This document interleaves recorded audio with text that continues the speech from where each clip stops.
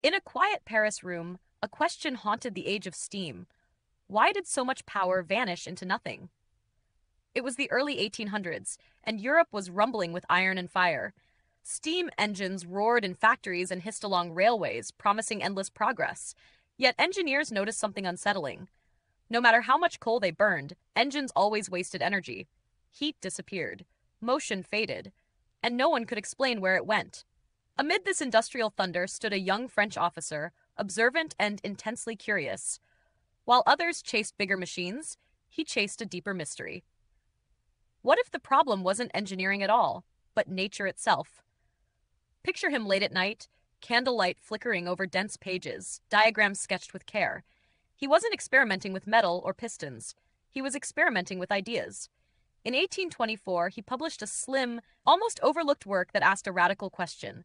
What are the absolute limits of heat and work? The answer didn't arrive as a formula at first.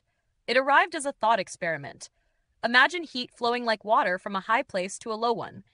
Imagine a perfect engine, not real, but ideal, where nothing is wasted except what nature demands. In this imagined machine, efficiency had a ceiling. No clever design could break it. That single realization changed everything. Halfway through his argument, a quiet shock emerges. The engine's efficiency didn't depend on its materials. Not on iron, not on steam, only on temperatures. Hot and cold. Difference itself. Suddenly, waste wasn't a flaw, it was a law. This reframed the world. Heat was no longer just fire or warmth, it was motion, flow, direction. Energy had rules, invisible, universal rules. And once seen, they could never be unseen. The implications spread slowly at first, like warmth through stone. Later, scientists would give these ideas names: entropy, irreversibility, the arrow of time. They would realize this theory explained why engines fail, why ice melts, why stars burn out, and why time itself seems to move only forward. The emotional climax is quiet but profound.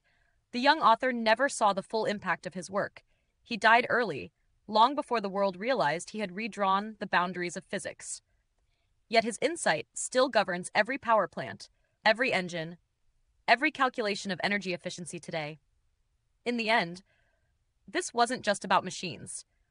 It was about limits, about understanding that progress doesn't come from fighting nature, but from listening to it. If this story sparked your curiosity, take a moment to like, share, and subscribe, and tell me in the comments, what scientific idea do you think quietly changed the world the most?